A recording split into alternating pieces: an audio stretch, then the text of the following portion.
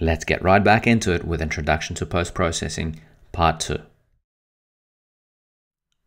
Now we're getting to the more complex stuff. This is the image that I had initially. And again, pretty flat, not very dynamic, not very punchy. Again, you might say, why not just apply global adjustments and be done with it? Well, I think this is a pretty decent image and it just, in my opinion, deserves a little more work on it. But I have in fact created a version which I achieved just with the global adjustments, and here it is.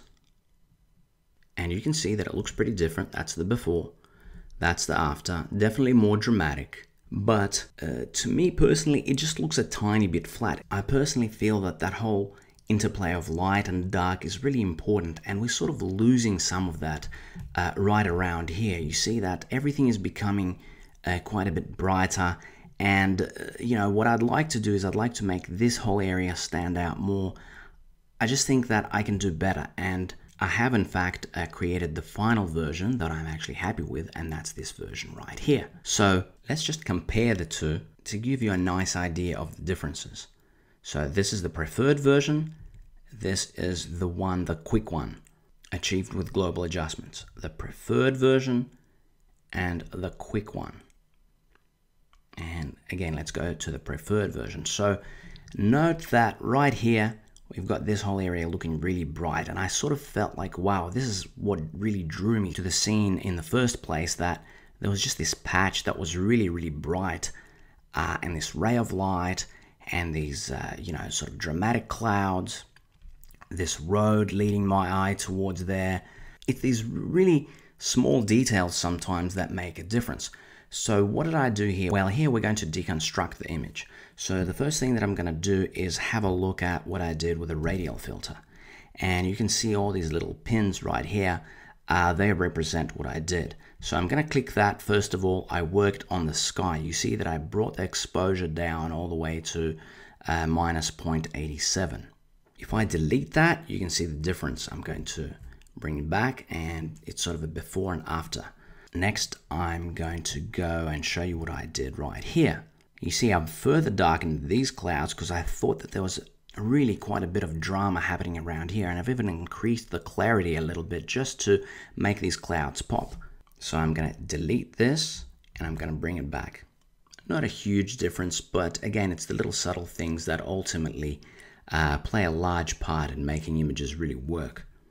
And next, I'm going to go right here, and so if I actually delete that, you can see that this area here is looking a little bit overexposed. We're losing a lot of detail, and that's the reason why I actually brought down the value in the highlights right here. Also, the light beam became a little bit more pronounced as I did this. So again, I'm going to delete it, and I'm going to bring it back. The next thing is this pin right here, which is responsible for the brightening of this whole patch of grass, which is what I said really attracted me to the scene. It's also responsible for this ridge to stand out a little bit more against the mountain backdrop. So you can see I've increased the exposure and I've increased the clarity quite significantly.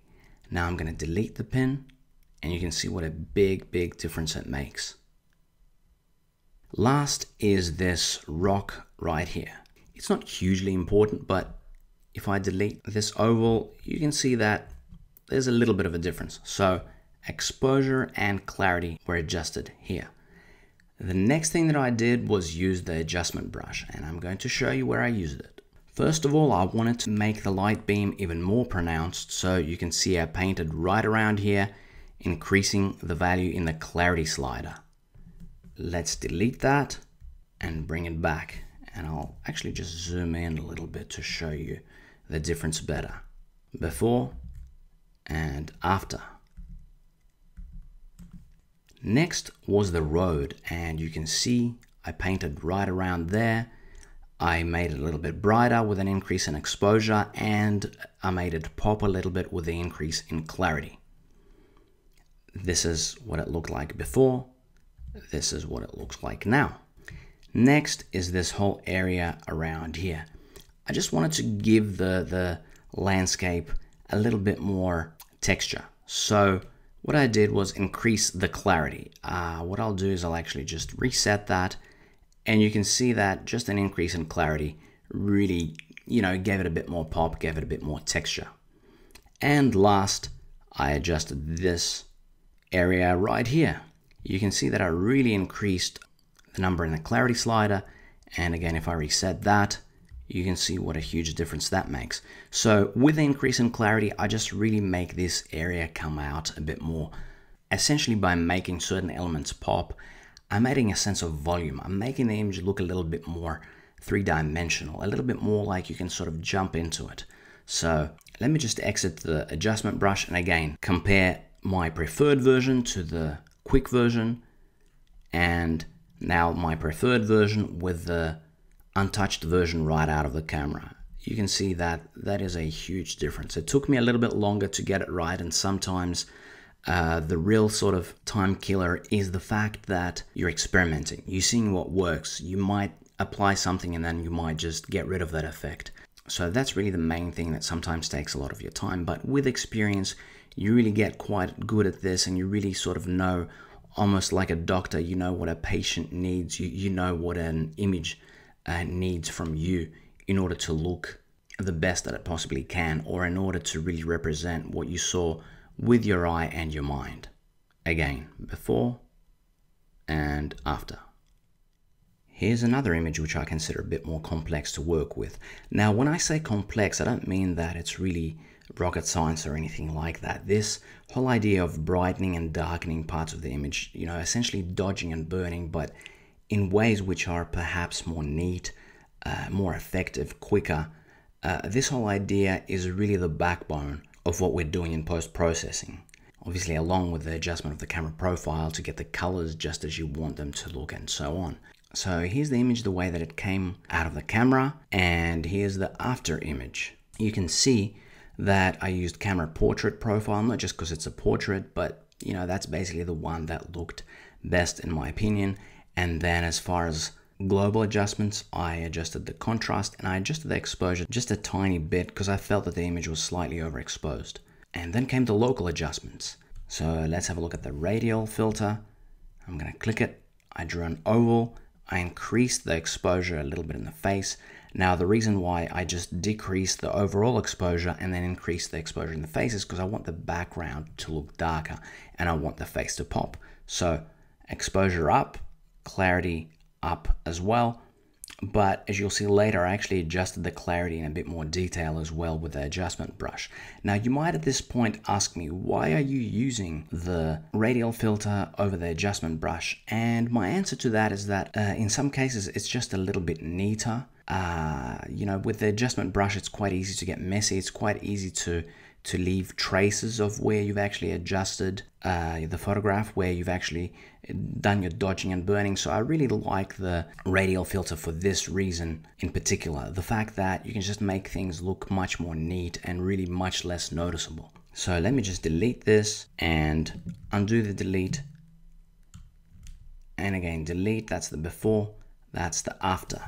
Another important thing that I did, which the radial filter is also really good for, is to darken a certain part of the image if you don't want attention drawn to it. So I'm actually going to delete this pin right here. You can see that this whole part of the image is rather bright, and so it sort of attracts unnecessary attention to this area, and I really don't need that.